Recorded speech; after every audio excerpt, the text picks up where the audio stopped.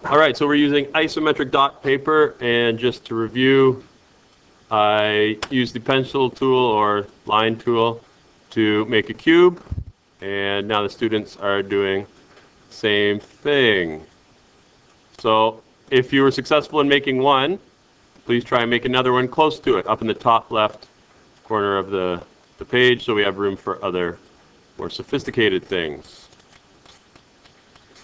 This is working with 3D shapes. Now, if I want to add a cube to the side of this, I can do so by adding another line from here to here, go up, back across, and finish it off like that. It's not perfect, but you get the idea. Try and add a cube to the back.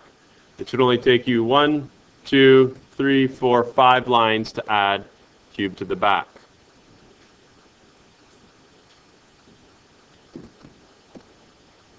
And while we're waiting, there's an inherent problem right now about trying to add to the top without an eraser, and we will demonstrate that in a moment.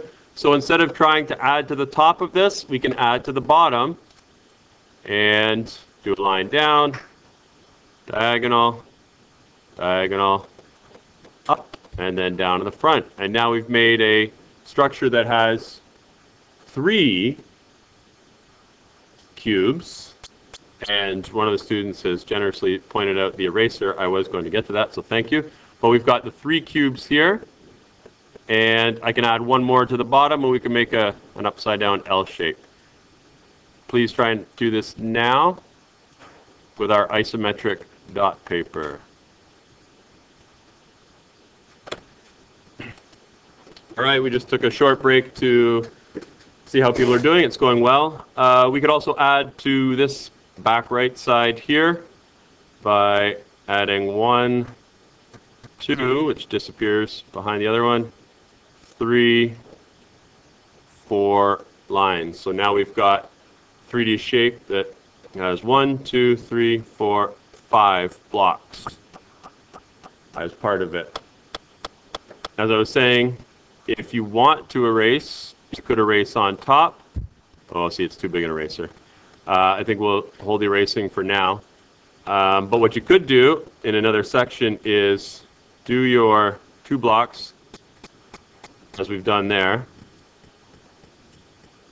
Fill in the necessary lines to front.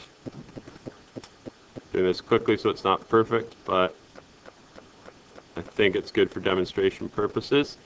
And then on top of this, now you can add by going up there, up to here, here, there, and then connect those, connect those, connect the last ones, and then just to show that it is made of cubes, not rectangular prisms, go like that. Try that now on your paper, please. Start recording again. All right, so now that we've done it on the isometric paper, like this, we're going to try and translate these 3-dimensional shapes into a top, side, and front view on the back of your paper, which has dots more traditionally arranged side by side. So you might want to label at some point the top, then the front, and side views of the shape. Once you've done that, you can try and decide which is the top, front, and side, and translate those into a 2-dimensional shape on here. So for example, let's look at this shape. Now we're going to consider these faces to be the front. If you think about, you're looking from this sort of point here in that direction, the only thing you can see are 1, 2, 3, 4 faces in that sort of shape. So we'll call that the front, and we'll do it in the front here. And I'll draw it. We've got the one side here. Those are the 2 blocks at the top. And then Hopefully you're following along on your piece of paper. We have the blocks that go down, and somehow my blocks changed size as they went, but that's the point. That is the front view. 1, 2 on top, and then 2 coming down. So 3 up and 1 over. Let's see if that's right. Yep, the front is 3 up, 1 over. Try and do that now. And then if you look at this from the top, and this is where I wish I had the program Sketchup. I will try and access that because it's very valuable for this. If you're looking from the top, so bird's eye view, you would see 1 block here, 1 block here. You wouldn't see these, but you would see, sorry I added that, you would see this one at the back. So the top view would look like this. See the 2 blocks, 2 blocks at the top. And then the 1 at the bottom, but we can see it if we're looking, from the top. Try that again.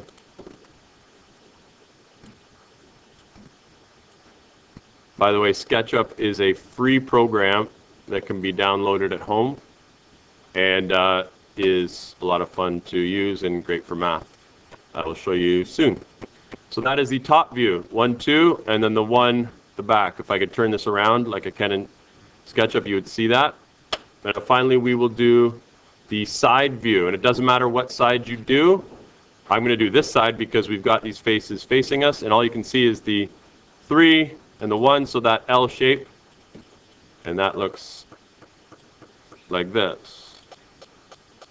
We've got a person at the door here, so I'm going to press. All right, so we'll continue doing this and ask your child if they have any overdue books.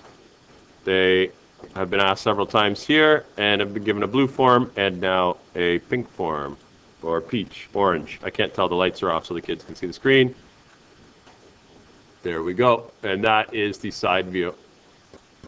I hope everyone's followed along, and that was clear about how to go from isometric dot paper, which helps to draw the 3D object, to the regular dot paper that helps us to draw a 2-dimensional version of the top, front, and side.